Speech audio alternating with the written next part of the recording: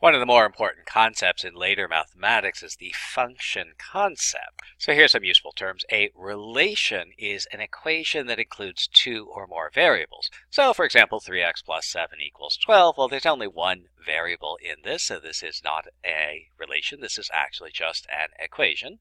But if I throw in a second variable, x squared plus y squared equals 8xy, well, not only is this an equation, you can tell because there's this equal sign here, but it's also a relation because it has two variables in it. And so here's one which is also an equation and a relation in a, b, c, three variables, and so on. Now, if we substitute in values for all but one of the variables, we can at least try to solve for the remaining variable. So, for example, if I take this equation, this relation, x squared plus y squared equals 8xy, and if I let x equals 5, then this relation becomes this equation in one variable, and I can attempt to solve for a value of the remaining variable. Likewise, if I take my equation and relation, 1/2 ab equals c, if I let a equals 5, c equals 20, then this relation becomes this equation in one variable, and I can attempt to solve for that last variable. Now, this allows us to introduce the notion of a function. A relation in two variables is a function of x if, when I substitute in a specific value of x, then I get an equation that has at most one solution, y. So, for example, this relation x squared plus y squared equals 25, well, it's an equation. It has the equals. It has two variables, so this is a relation in x and y. But if I substitute in a specific value of x, if x equals 7 or something like that, what I end up with is an equation that is quadratic in y, and generally speaking, this quadratic equation will have two solutions. And because I have two solutions, I do not have a function of x. On the other hand, let's take a look at something like this. Again, it's an equation because it has the equals. There's two variables, so it's a relation in my two variables x and y. And if I substitute in a specific value of x, what I'm going to get is I'm going to get the principal square root of some number. And the principal square root has at most one value. If I'm taking the square root of a negative number, it has no real values, but if I'm taking the square root of a positive number, I'll have one actual value. So what I have is a function of y.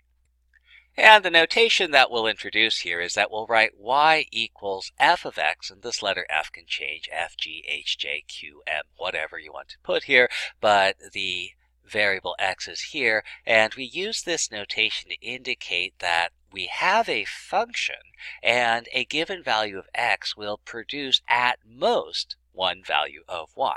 And again, it's possible that a given value of x might produce no values of y, and that still allows us to have a function. So, for example, let's take a look at the following, determine which of the following are functions of x. And again, what that means is if I supply a specific value of x, I want to make sure that I have at most one value of y. So how can we do this? Well, so let's take a look at our relation. And again, the idea is that if it's a function of x, then what I want is a specific value of x to give me at most one value of y. So suppose x is a specific number. And so let's go through this one step at a time. X plus 2, a little bit of analysis goes a long way. X plus 2 is a sum, and sums have at most one value.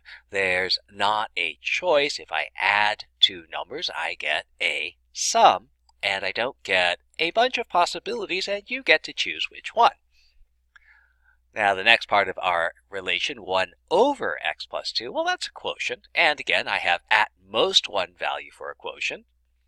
The other part of this relation, absolute value of x minus 7. X minus 7 itself is a difference. Again, there's at most one value. Absolute value of x minus 7, well, again, there's at most one value to that expression. And finally, this is a sum of two things, and again, there's a sum, there's at most one value. So there's at most one value for this thing, there's at most one value for this thing, and when I add two things together, there's at most one value, and so that says for any given value of x, for any specific value of x, this expression has at most one value, and so that tells me that y, which is equal to this expression, has at most one value. So there's at most one value for y, so that tells me y is a function of x. Well, let's take a look at the other one. For y cubed plus 3y plus 5 equals x, again, if I let x have a specific numerical value, then what I get is I get y cubed plus 3y plus 5 equals some number. I have a third degree equation in y, and our previous problem solving experience says that in general this type of equation will usually have more than one solution. And so that tells me that in general, for any given value of x, there's going to be more than one value of y, and so that tells me that y is not a function of x. Because I have the possibility of more than one value of y for any value of x, y is not going to be a function of x. We can also take a look at functions graphically. And again, if I have a relation in two variables, I can show this as a graph where every point on the graph satisfies the relation. For example, if I have this relation in two variables, it's an equation. It has two variables, so it's also a relation between the two variables. And if I were to try and graph this, what I'm going to see is I'm going to get a circle with a certain center, 5, -3, and a radius of 5.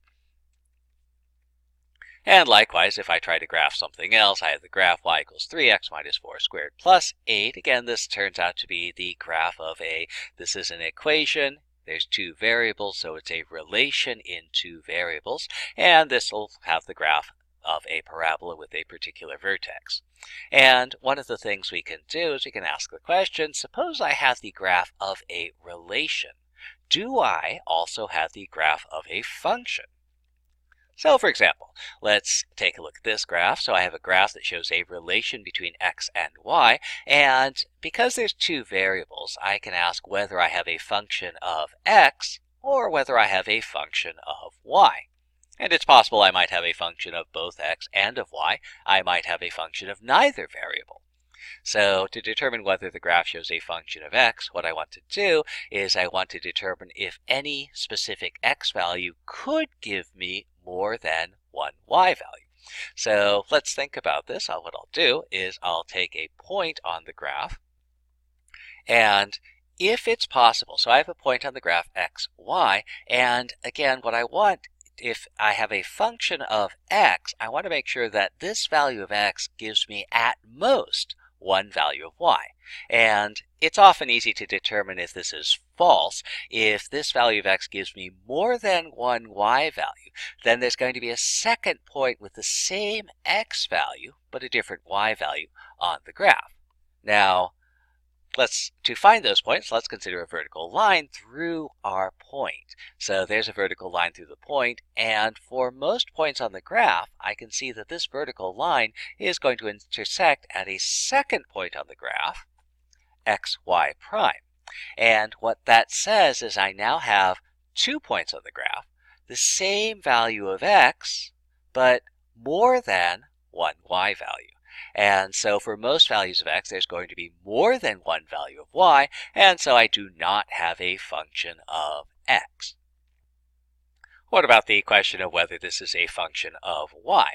So again, same reasoning, different problem. What I want to do is, given a specific value of y, can I find more than one value of x? And what that means is, given a specific point, x, y on the graph, maybe there's a second point with the same y value, the same height, but a different x value, the different horizontal extension. And so to find that, I'll look at a horizontal line through that point x, y, and it doesn't appear that there's another point with the same y coordinate but a different x coordinate. But let's make sure. We'll draw a bunch more horizontal lines. And it appears that in general there is not going to be a second point with the same y coordinate, and so no value of y will give me more than one value of x, and so it appears that I do in fact have a function of y.